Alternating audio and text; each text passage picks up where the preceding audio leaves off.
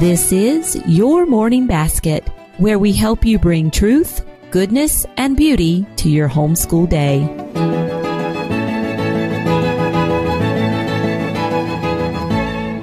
Hi, everyone, and welcome to episode 1 of the podcast.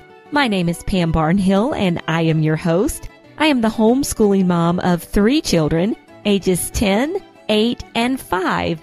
A few years ago, I stumbled onto the practice of morning time on the blog of Cindy Rollins, and we started implementing this practice into our homeschool, slowly at first, gradually adding more, and it has been such a blessing to us in our family. Little did Cindy know 27 years ago when she started practicing memory verses with her little 4-year-old I Want a Cub, that she would spark a whole generation of homeschooling women to start practicing morning time in their families. And so today I am absolutely delighted to have Cindy on the podcast as our very first guest. We're going to start the podcast off by having Cindy explain to us a little bit about what morning time looked like in her family, how she got started with the practice, and how it grew and really bore fruit in her family over all of those many, many years.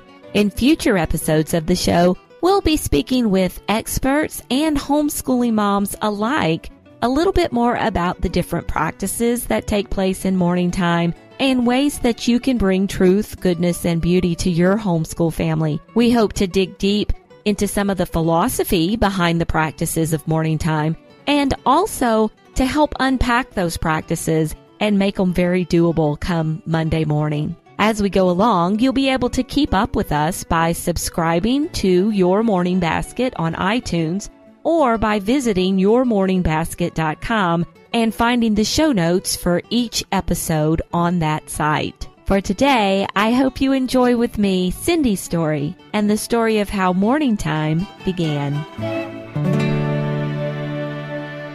Cindy Rollins has been equipping homeschool families to do morning time for years through blog posts, interviews, and conference presentations. She is mom to 9 children, 8 boys and 1 girl, who have mostly finished their homeschool journeys. She's still got a couple more left to go. So she knows what it's like to be in the trenches, and she also knows what it's like to look back and reflect on the learning she and her children have done together. Cindy has a heart for helping and encouraging families to seek truth, beauty, and goodness together.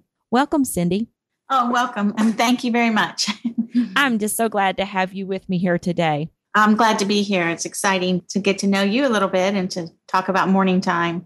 I think it's going to be fun. Well, could you start out by telling me in your own words, what exactly would you describe morning time as? Maybe to a new homeschool mom who's just hearing of it for the very first time. Well, it's kind of funny because it's really there's nothing profound about morning time. It's very much a simple idea that just kind of blossomed in my home. But what I would say it's a time and a place to get together as a family and to do some things in the morning. In a way, it's like a mini church service in the morning in your family, but with school and Christian things mixed in together, poetry, reading. It's just a place to put in an organized fashion the things that you want to have in your home, especially the really human things, the things that do promote truth, goodness, and beauty. Well, tell us a little bit how you got started with it. Was it something you kind of fell into, or did you make a conscious decision one day that you were going to start doing something new? Kind of what ideas influenced you to begin implementing morning time? Well, it was very, very, I had read, I just talked to David Kern about this, but I had gone out and gotten the book For the Children's Sake on a Remainder Table, which is a book about Susan Schaefer Macaulay's journey in finding Charlotte Mason School accidentally in England. When I read the book, I was so drawn to everything that she was saying about education. It was quite new to me. So I had that filling my heart. And then at the time I read that, I had 2 little boys, 2 and a baby. My son was in Awana, 4. And so we were doing Bible verses every day. And I had read somewhere it's good to do your Bible verses in the morning and at night so that you have 2 different kinds of brain things going on. So I started getting up in the morning and saying, let's do our Bible verse. And that turned into us having morning devotions every morning. And then we started to sing. And I'm a huge fan of nursery rhymes. I know every nursery rhyme.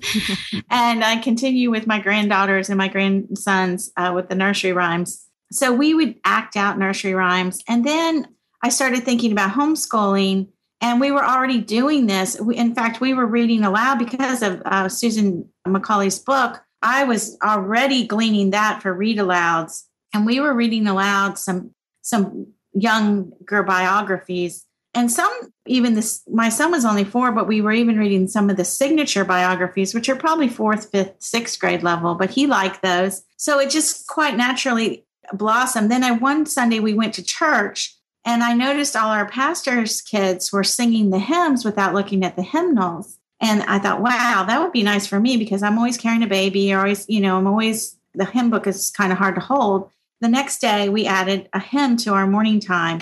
And then I started using a concept that I had learned in Bible college for memorizing scripture. And I think I'm reading through your book that you're putting out. I think you would call it loop scheduling. But that was how I had memorized Bible verses in college, where you would say your verse every day for 2 weeks, and then it would go in a different pile. And then you'd say a new verse every day. And then you'd say maybe that verse every other day. And then you just keep moving things into different piles. But once a month, you're always reviewing verses that you've learned in the past. So I incorporated that into all our memory work for morning time. So all the poems we learned, all the hymns we learned, anything we memorized, or sang, we put it on a loop. And then, so we would always have a new poem, a new Bible verse, and then something to review.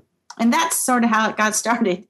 What I'm hearing from you about the beginnings of morning time in your home are first a couple of different things. First of all, you really started morning time before you, quote unquote, officially started homeschooling, right? Absolutely. That's exactly what happened. Okay, that's really fascinating to me.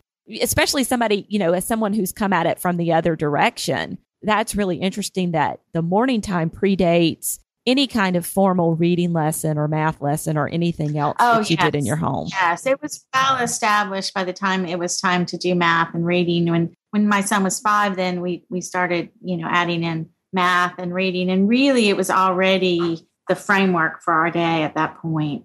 Oh, that's really neat. As somebody who has come into it later and kind of has that tension there between that I constantly struggle with between what I know in my heart is the value of morning time and then all of these other things over here that throughout my own years of education I've been told are important. I'm very envious of that for you that you started that first. Yeah, it really was the Lord. I do say the Lord went before me in that and really set my feet on a solid ground, because in those days, there weren't a lot of ideas about homeschooling. Now you're so overwhelmed with information, but back then you weren't. You just got up in the morning and looked around for information. You certainly didn't look on the internet. You had to get a catalog from someone, and you had to even hear about them. So it was a little bit different, not as many distractions. Right. And then it very much grew organically for you. You didn't sit down one day, pen and paper in hand, and say, okay, I'm going to make a plan and I'm going to plan this out. You just started doing one thing. And then over time, you added more as you kind of came to the realization that this might be a good thing to put in your morning time. Oh, yes. And then all kinds of things would come up and I'd say, oh, that'd be perfect for morning time. And then morning time did get very unwieldy because of that. At one point, it was, 2.5 hours, which was certain times in our family life, that was perfect. But then other times it got to be that was too long. But finally, I did decide to put pen to paper and organize it. And it was funny because I didn't think about that at first. And then over the years, I gradually added strategies to streamline it, because at first, every single morning it was, oh, we're reviewing this poem. What poem book was that in? I had a list of poems and I knew, how we were going to review them, but I didn't finally I printed, when the computer came out, then I printed out it's really ancient time, a long time ago. I printed out the poems, and then we didn't even have to search for the poetry book anymore. But there's a downside to that, because, you get the poem book and say, oh, well, this is a good one and this is a good one. And you serendipitously find something else. Okay, I think we need to tell everyone exactly how old is your oldest, because you talked about starting this process when he was 4. But, right. How old is he now? He's 31. Well, he'll be 31 in a couple of weeks. So, yeah. And then pretty much every 22 months after that, I had another one. Okay. And so this is like, if my math is correct, this is like 27 years ago that you actually started. Yes. Yeah. David Kern this morning figured that out for me. I'm glad David did the math for us. Yeah.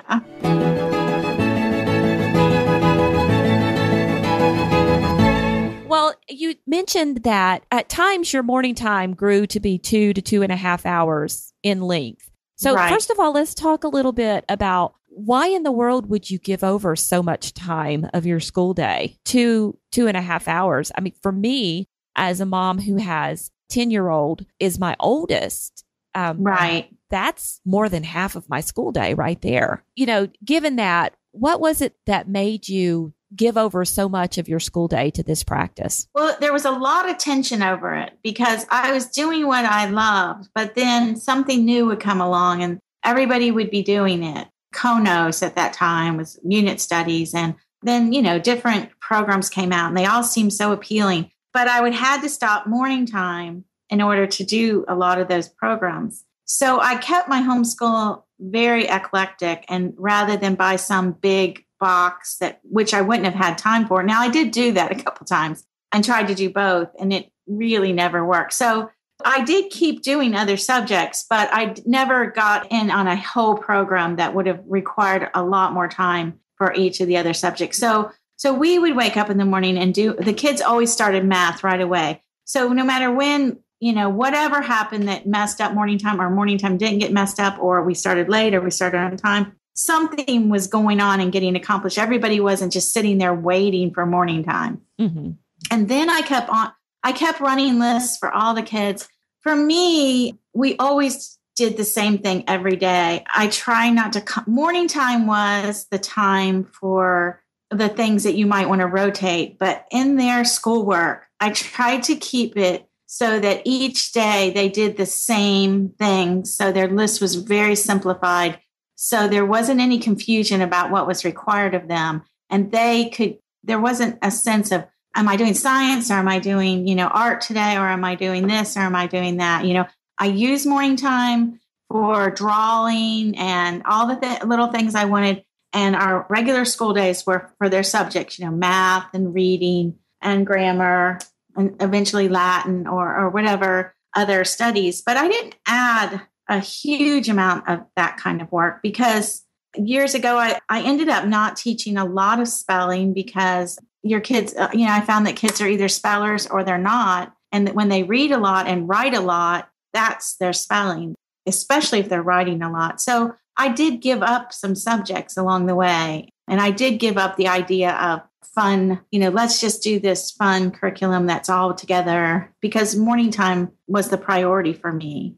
Last year, one of the things I was trying to do is, if you were to look at my school day, there was a segment that was morning time. And then there was a segment that would be what I would call skill work, a child learning how to read or do math. And then there was this other segment that was supposed to be a complete science curriculum or a complete history curriculum or something like that on top of the work that we're already doing in those subjects at co-op. There just wasn't time for all of that during the day. And so fortunately, I feel like I made the right choice. And that was the stuff that afternoon stuff was the stuff that got jettisoned that we didn't end up doing for the year. And that we kept the morning time and the skill work. And I think as I go into this year, that's what I'm planning on doing. I think morning time is a rich enough feast that plus the skill work for the children who are my kids' age. Right. It's seeming to work for us. It is. It's like, if you have morning time, you have some skill work and the kids are reading, you have a very rounded curriculum. And I never taught formal science to my younger children. I always waited till 7th grade to add in science. But we did read a lot of scientific, living books that were more interesting. And we were, nature was important to us. So we used field guides to draw in our nature notebooks when we couldn't get out and get things, which was most of the time. They would draw in the nature notebooks while I read aloud. So most of my older kids have quite a nice collection of nature notebooks from their childhood. But that was science. And that was, all that I did. I had to trust that that was enough. I looked at it like this. We have 24 hours in the day. Of course, we don't have 24 hours. Let's say we have 12. But if we're learning while we're awake, then we're doing the best we can. And the categories aren't always that important. Yes, we need to do some skill work. Skills are important. The ideas that are the way the mind develops when it's fed on ideas is very important. And that isn't always something that tests out. But I found that when the kids go to college, they really do well because they have such a depth of knowledge to pull from. Well, you mentioned when you were talking a few minutes ago that sometimes morning time would stretch to 2.5 hours. And you said that there were seasons of your homeschool when that was okay. So let's talk about different seasons of homeschools, because I know that lay out a new practice in front of homeschooling moms, there tends to be some stress involved for those moms.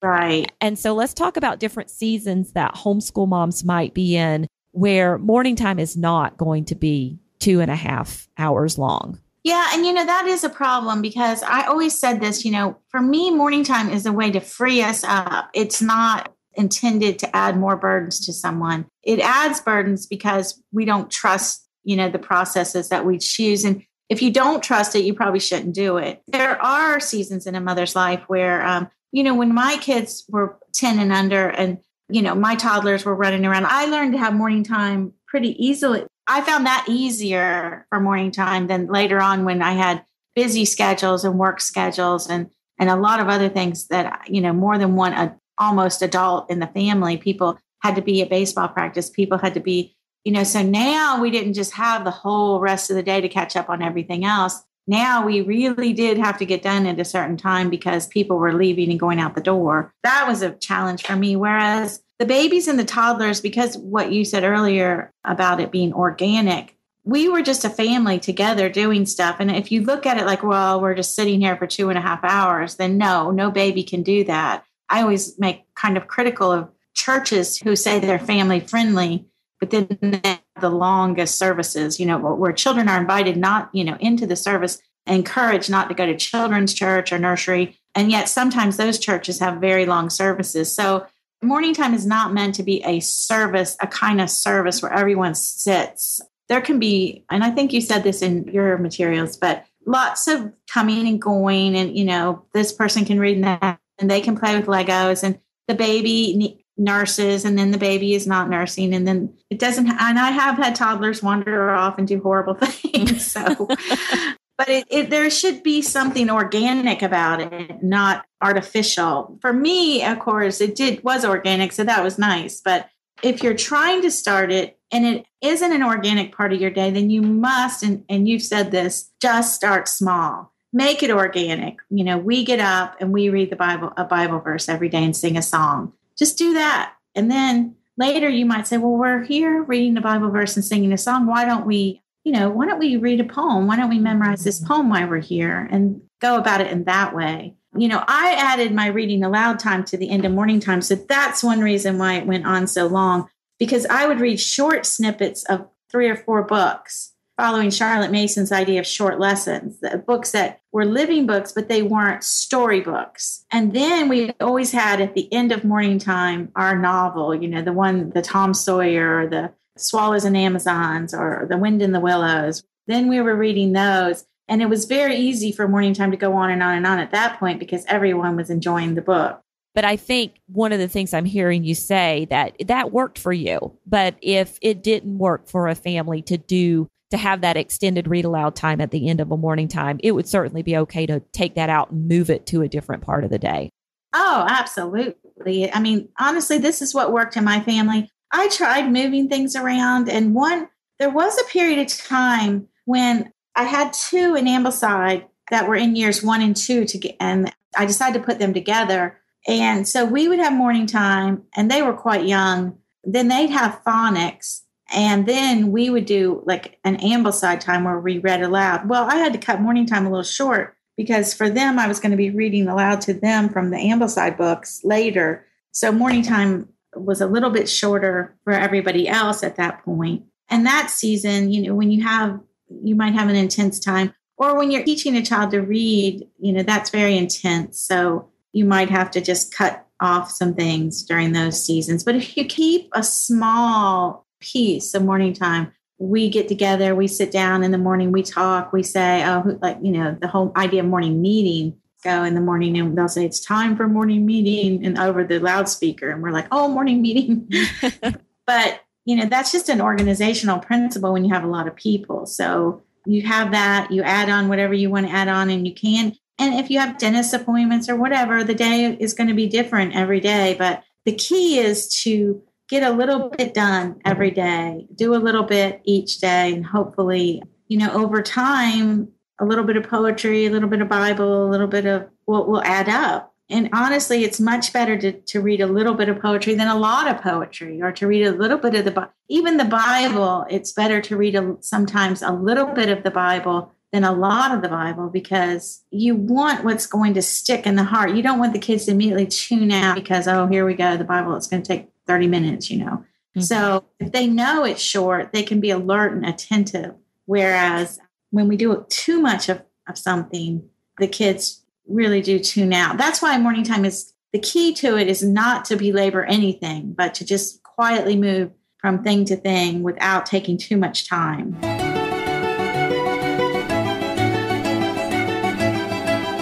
Oh, I love that. Not to belabor anything. I like that a lot. Yeah. Well, good. And then just the whole idea of you have a lifetime, but you have a good 13 or 14 years where you're sitting here with these children, giving them these little chunks every single day. And it is going to add up over time. It really will. It will add up. It definitely does. If you're consistent enough that, if you fall down, pick yourself up. That's just, you didn't do it morning time. It's better to do a little bit than, have a big grand plan and then not do it. That's why I hate to see moms start with a full-blown morning time, because they can quickly feel overwhelmed before they see any benefit of it. And then they quit. So that's not a good idea. Right. So would you say that would be your number one suggestion for somebody who's starting out, is to start small? Absolutely. Absolutely. And not to feel overwhelmed, and not, we can't look at each other and we can't compare ourselves to how someone else is doing.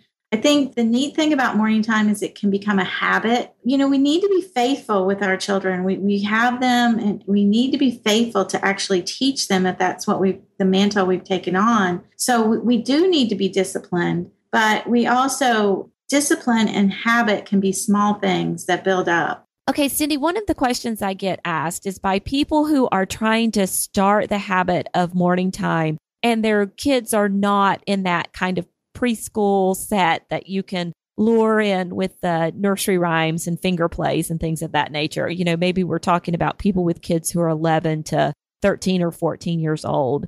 And moms can really see the fruit or the value of doing a morning time, but they're having a hard time convincing their kids. What kind of advice would you give to a mom in that position? Okay. If it was an older kid, 14 and up, and they were not cooperating, there could be a lot of things going on. Sometimes with an older child, you just have to step back and say, it's okay. I don't have the opportunity to do this with this child, and not stress about it and not worry about it. There's a give and take with an older child. Number one, they have to give too, because if it's just that they are stomping their feet and their attitude and you're giving in, then that isn't going to work. You're not really going to be able to homeschool that child at all anyway. Or they may need some time. You may need to just make sure the material you pick out is compelling to them, that they start to really want to do it because it's interesting to them. For younger kids, I would just say give it some time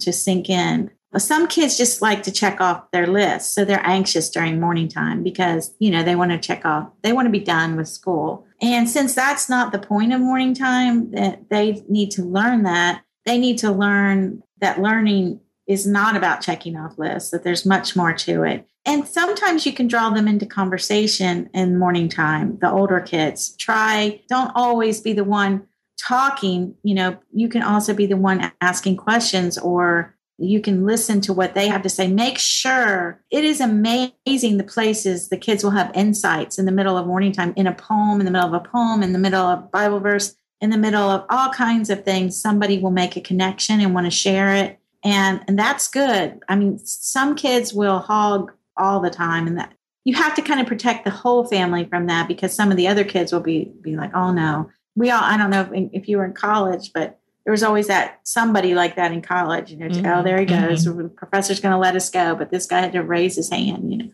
So I think the conversational part of it could be enhanced for older children. And I think even the 10 to 12 crowd, if they think they're participating, it's just like in church where we're participating, the whole liturgy is set up so that the pastor isn't up there doing everything.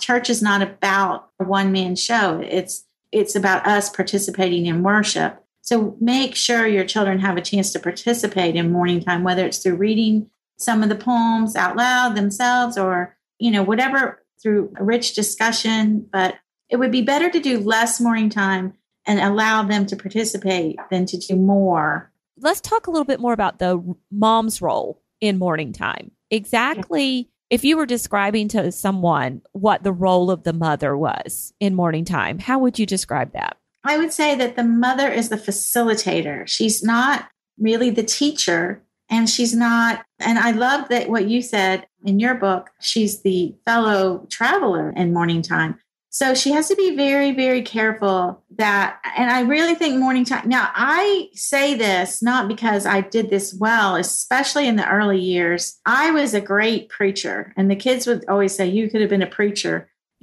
I would get off on some moral verse and go on and on about it. And when I read Charlotte Mason when I was young, and she warned against doing that, but I disregarded that. I thought, well, this is good. This is me. Oh, this verse is so good. I'll expound on it. I could go on for 20 minutes about a Bible verse. And later, it came to me, really not a way to open the kids' hearts towards the things of the Lord. It was really a way of closing them off. You have to trust the Word of God and the materials that you choose to do the job that you would like it to do, because the more it doesn't affect a small child. They'll listen to you ramble all you want. But later on, when they're older, what they will do is they'll turn their hearts off, and you don't want that to happen.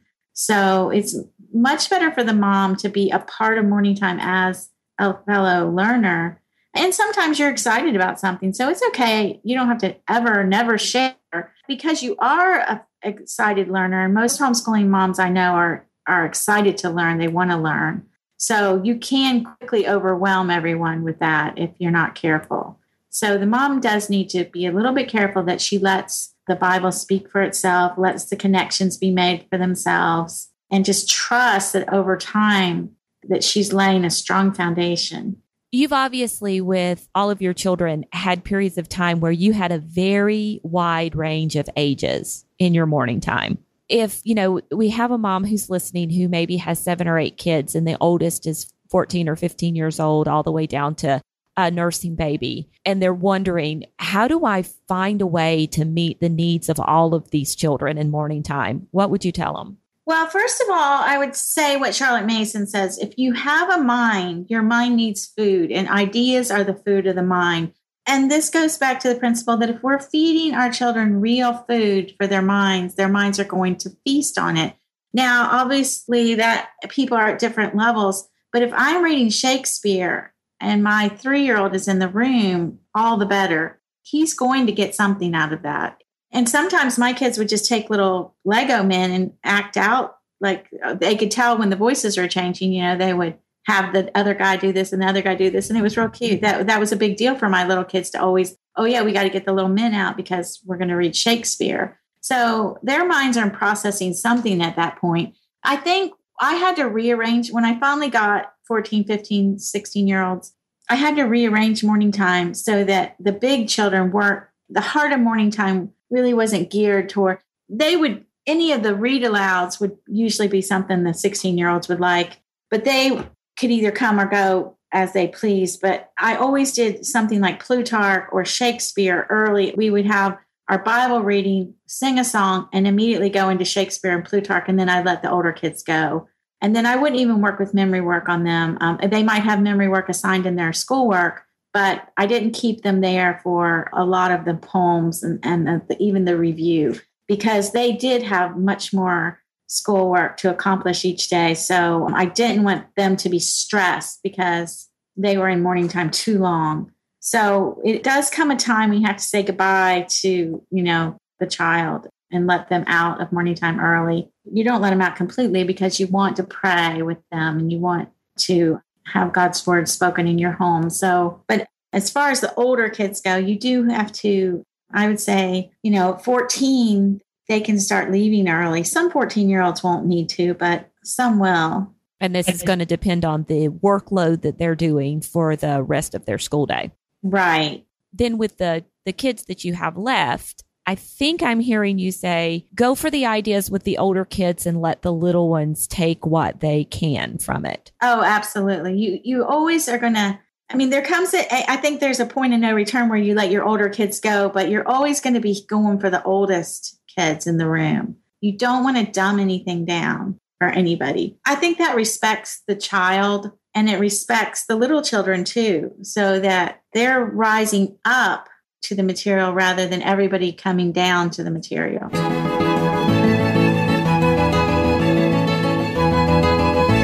Obviously, you're going to read picture books to your little guys some other time, and you're going to do things. But there's nothing in morning time that a 3-year-old can't take away something from, even if it's just that he heard a funny word and he's going to say it all day, or it's not going to harm him in any way to have spent that time, coloring or doing whatever while you're reading aloud or talking about poetry or, sharing or singing. The singing is always great for everyone. Well, now that you're looking back on these years of morning time and you have children who are adults, can you give me some examples of how doing morning time has brought fruit into your kids' lives as they've gotten older? Yeah, and the first time I really realized that was something that was going to bear fruit was when my oldest son went into the Navy for a while. He was in a really bad position because he wanted to be in special forces, but he had to go into the regular Navy, and he was a little shocking for him, and he was with people he didn't understand, and it was confusing for him, and it was a dark place. You're in a ship and you're out to sea, and you have this little berth. And he said he would go stand outside on the deck of the ship and say sunset and evening star and one clear call for me, the Tennyson poem about crossing the bar. And then when he was on his ruck marches later, when he didn't become a SEAL, but he ended up being a Green Beret. And he said, whenever he was trying to get through any tough training, and this is 3 of my kids have done this. I have a son right now at boot camp, and he's older and he's going in as a higher up, but he said, I've used every memory thing I have in my mind, Mama. So thank you. Thank you for all this stuff you helped put here, because that's how I get through hard things. I say these verses. I say every Bible verse I know and every poem I can think of, and every song, everything. He used that. His mind was filled with that. And then in college, my one son, who was a little more utilitarian, he's quite a funny fellow, but he said, "Oh, Mama, thank you so much for teaching us Shakespeare. I didn't really like Shakespeare, but man, does it help me get good grades in college, and it impresses my professor so much when I say something about Shakespeare." So there's that. And I've just seen over and over again, they end up with a truly wide liberal arts base, which is a good base to have. It doesn't harm them in any way, and it broadens their horizons, and it makes it, I especially like about it, is it takes a child, let's say it takes a child who's not a genius or not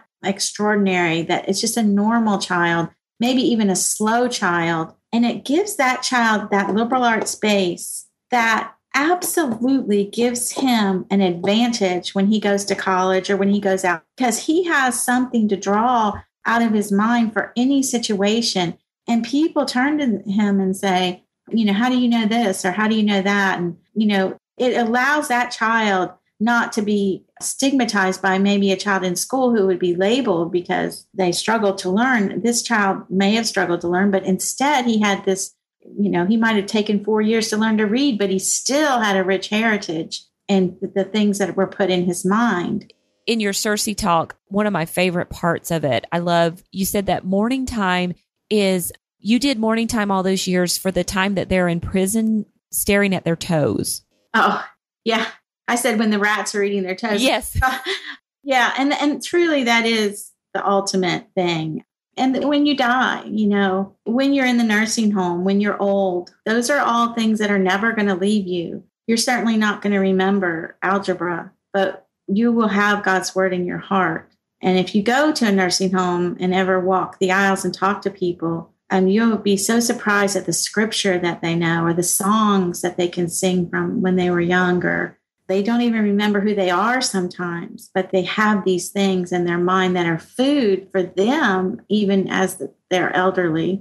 When we think about education, I think back about my education and so much that I learned for the test and then forgot, and it was lost forever. But just the idea of having all of these wonderful things that I know that I'm giving to my children that they can carry with them, that I'm learning now that I can carry with me.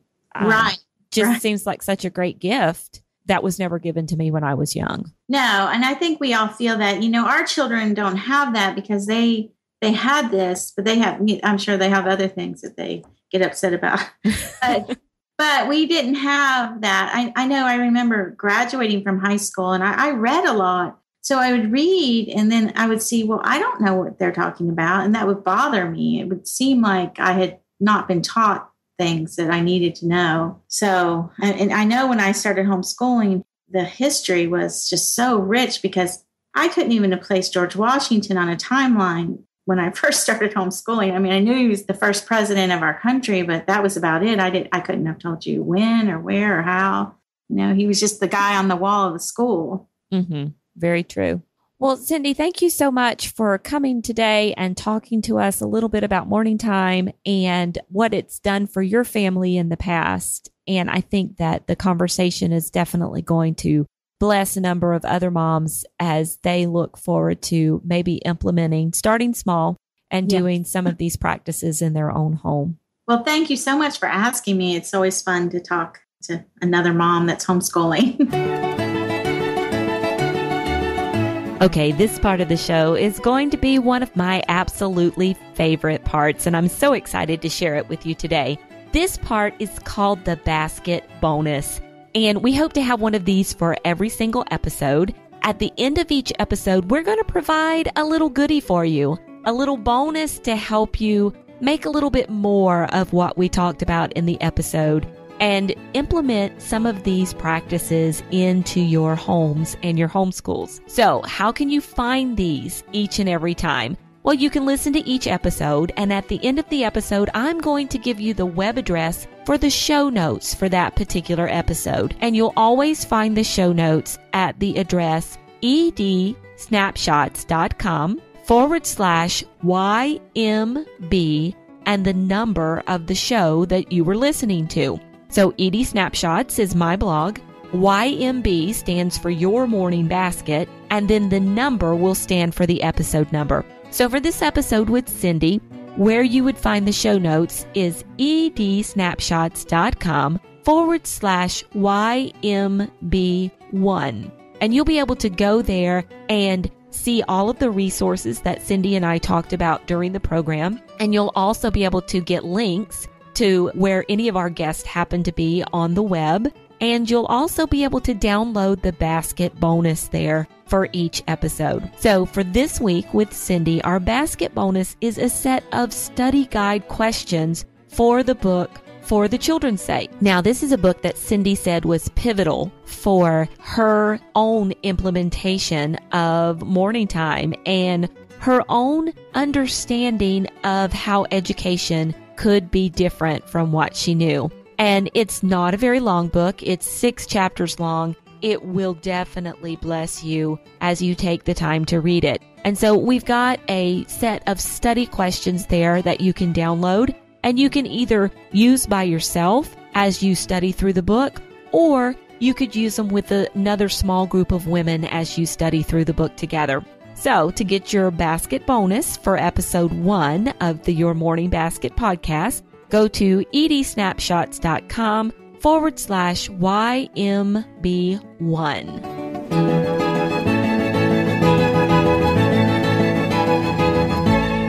And there you have it. Episode 1 of the Your Morning Basket podcast is in the books.